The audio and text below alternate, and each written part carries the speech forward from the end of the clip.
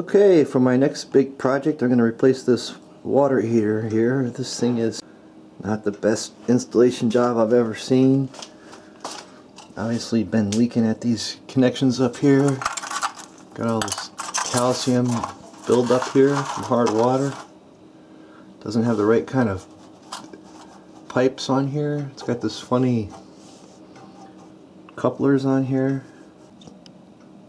System uses gas from the street connected by iron pipe. You can see the wall in the basement here, this kind of cardboard wall stuff wicks up moisture from the concrete. Here's the shutoff valve. I noticed that this iron pipe is not supported in any way. This whole length, about 10 foot of iron pipe, all of its weight is on that control valve there. And this pressure relief thing has been plumbed into some kind of fitting that goes up above the unit and runs across the ceiling about 10 feet. And you're not supposed to do that. That's supposed to be pointing downward. There's probably dirty water all sitting inside this pipe right here. And I believe that is what we have for a shutoff valve. And what a mess. Well, gonna have to fix that. And this electrical wire is professionally installed wire here. That goes to the air conditioner compressor outside.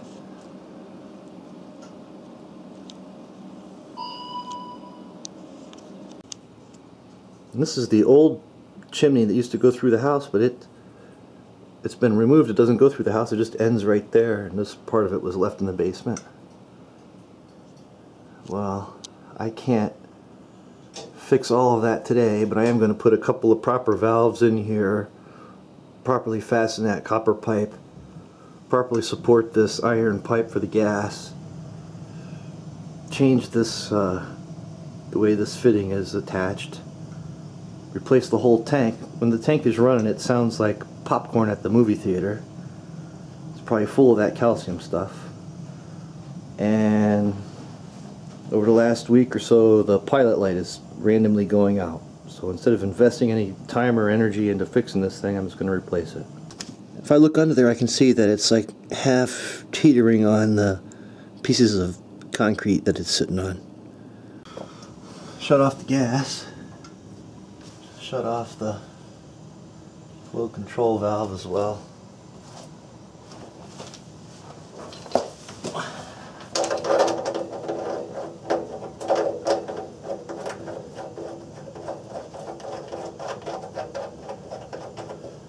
Gotta drain this down a drain or outside in the yard or something.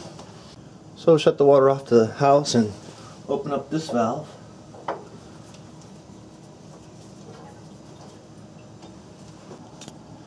Relieve the pressure so the thing can drain.